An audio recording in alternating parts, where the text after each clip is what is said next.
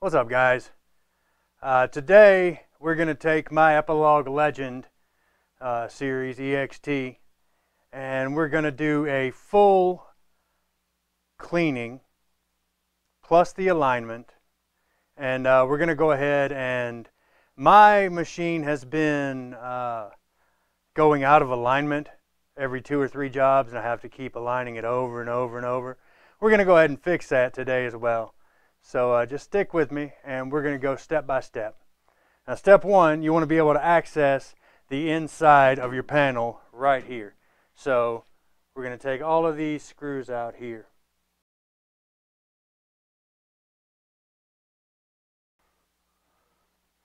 And when you're talking about the alignment, you have a few different spots that you start tinkering with. Now, when you first start your alignment, if it's not real bad out of whack, you're going to use these 3 screws right here, these 3 on this mirror housing, and then there are 3 right here that you'll use every now and then, but not very often. They very rarely get out of whack. In addition to that, there's actually a set all the way down here that's up inside here. And these like to get loose on us every now and then. And it's just a pain in the butt when they do. So, before we get to the alignment, let's go ahead and clean out all of this trash. Now, I like to use an air nozzle. We're going to put in our target right here.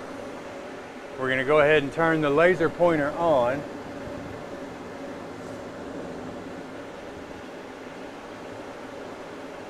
And then I'm going to turn XY off and hit go. Okay, now you can already see that we're out of whack here. We're up and to the left. Then we go to the next position. The next position looks like it's just a little low, and then as you move forward, you can see the dot moves down and to the right, and then as this moves to the main starting point, it just goes up a bit. So that's what we're starting from, and we're just going to have to tinker and get this all sorted out. I'm going to go ahead and move the camera out of my way. Now, remember, we do tiny, tiny adjustments, never big adjustments. The first thing I want to mess with is the back camera, or the back one. And I'll bring it down slightly, and you're doing tiny, tiny adjustments. I'm not going to, I cannot say this enough.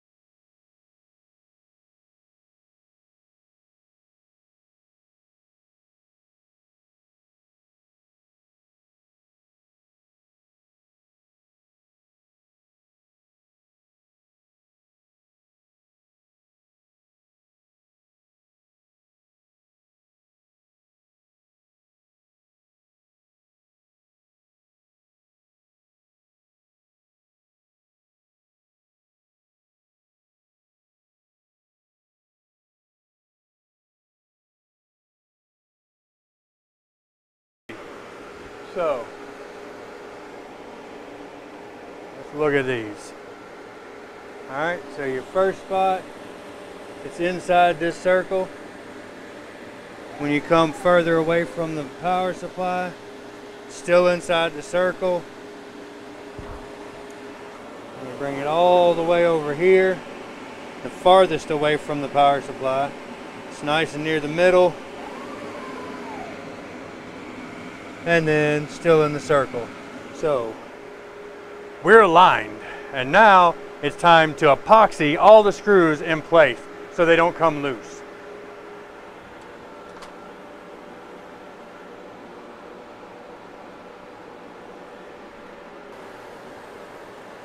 Basically, I want to make sure that these screws don't ever come loose if I can help it. Now that that's done, you'll go ahead and you'll clean your optics.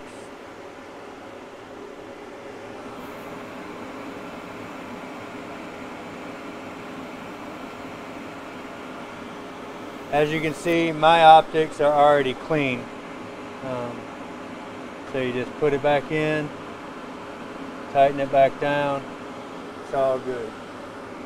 Now I'll check my back optics, loosen the screw, bring it up.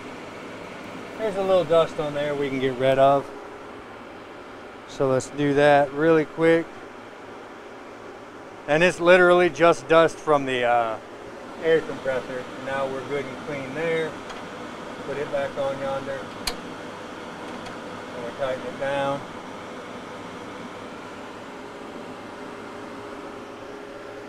And then we clean our lens. Then we'll take our screws out of here, and we're going to go ahead and clean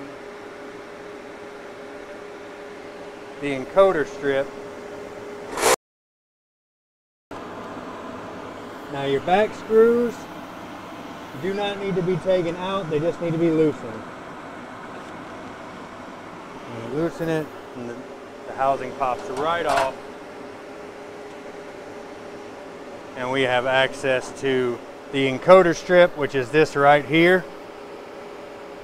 And we also have access to cleaning our belt, which you can see is super dirty. So I am going to use a cutoff of this cotton cloth. All right, so we're going to use the distilled water, a little bit of cotton cloth, and we're just going to go to town on it.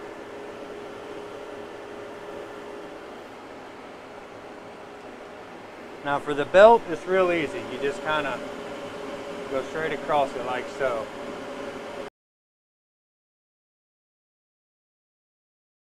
And this is really just cleaning off the dust and stuff that gets under it.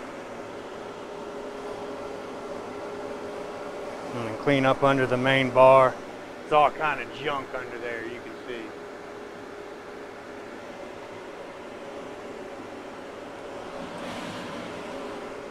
Now, for the actual encoder strip, we're going to use the same distilled water, but we're going to use some Q-tips. And the Q-tips are great because you can actually get in there really nice. So you're going to start with 1/2. You dip it into the distilled water, and you just go just like so. You're going to wet the whole half of it. Alright, and that's going to get all of this junk off of there. Then you're going to come behind it, and you're just going to dry it out. And that's going to actually get even more junk off of there. Just like so. Alright. Then we're going to move the housing over here, and we're going to dip the next Q-tip, get it nice and wet, and straight in here.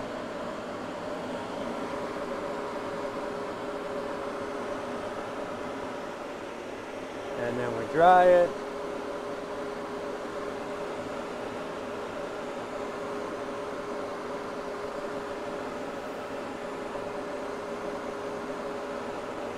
Okay, now that we've done both halves, we're going to take a completely clean new Q-tip, and we're just going to hit it again to make sure that it's nice and dry, nice and cleared off. Remove the housing back, we flip the Q-tip over, And we use the other side of it to do the back. Now you'll know you've got it right if nothing really comes off on your Q-tip. Then we're good and clean, and that's your encoder strip. Now, a dirty encoder strip will cause some serious issues. It'll make your image shuttery, like that. It's the same thing will happen if you have a loose belt. So these are two things that you need to look out for if your image starts to get funky looking. All right, then we're gonna gently ease this back over the back here.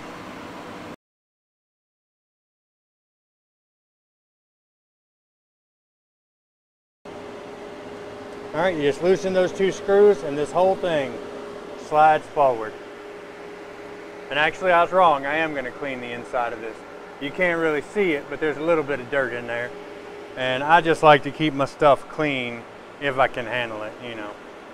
And I've got this Epilog cleaner deal. See if I can get it to, there you go.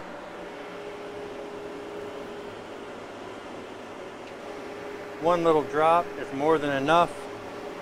And you just take it and you work it around the inside and then the outside.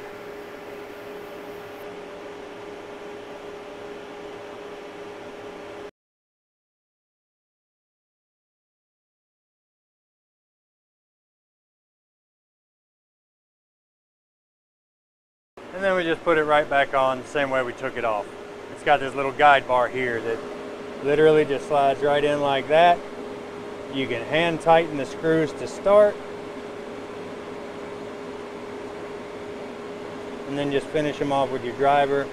They do not have to be super, super tight. You just want them tight enough that they don't come loose when the laser's doing its job. Other than that, the cleaning is really just getting the dust off the housings and things of that nature. We all know how dust likes to accumulate in these guys.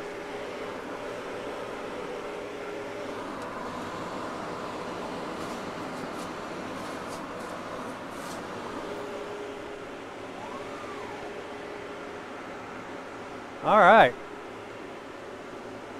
Now I'm going to go ahead and close it up. Put the side panel back on, and this machine is ready to go.